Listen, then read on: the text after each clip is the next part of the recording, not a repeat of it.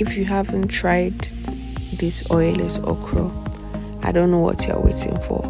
So I recently changed my diet and I'm trying more healthy options, and when I came across this oilless okra, I was like, I'm definitely trying this.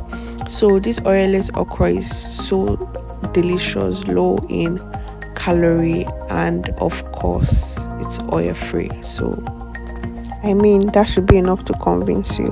So I'm going to be showing you how I made mine. Let me know if something that you're open to, or you must have oil in your soup. Let's go, guys.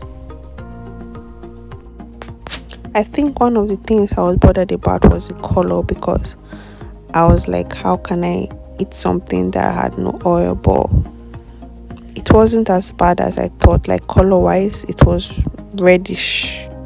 Yeah. Before we start, let me finish this one first, then I'll come back and show you how I made mine. See you. So first of all, you need a pot, a big pot if you are like me. Then you're going to add about 2 to 3 cups of water. I wasn't going to be bothered to get my cups, but it's 2 to 3 cups of water.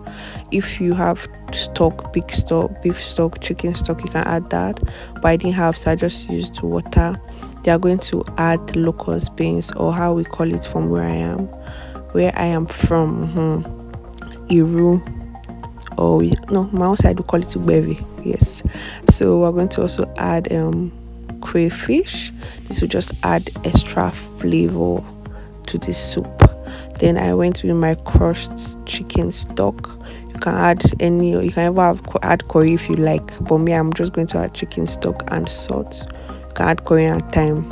I just like mine simple, so I'm just going to add, I roughly blended Scotch bonnet, red bell pepper, and what's the name of that last one again, cayenne pepper. Yeah, and I added onion, so I roughly blended that. And I also added my smoked fish.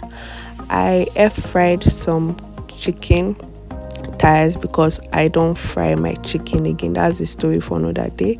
Then I also went in with my beef, my shaki, my cow legs, because in my kind of diet I need more protein, so I just went with all I got. If you have any more to add, you can add that. I left that to cook for 10 minutes, and when my 10 minutes was up, you can see that everything has been thoroughly combined. You can see, you can even use this and just drink pepper soup, but let's not be distracted, guys. Let's continue. So after that, I'm just going to add in my okra, which I blended using the food processor. You can chop yours, you can blend yours, you can grind yours, whatever is your option, you can do that. Then I'm just going to stir until it is properly combined. You can just see everything. Yeah, so I've stirred it, and I'm just going to allow it cook for 5 to 10 minutes. I don't really like to overcook my okra. Then after that, I added in my pumpkin, because this soup, it has no option not to be healthy.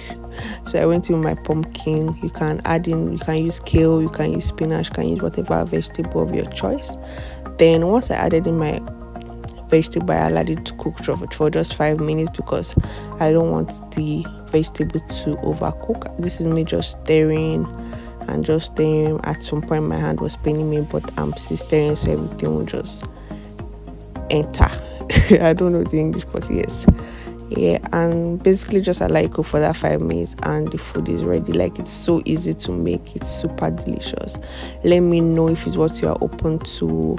Once you add oil to your soup, like the soup is even red safe, you get.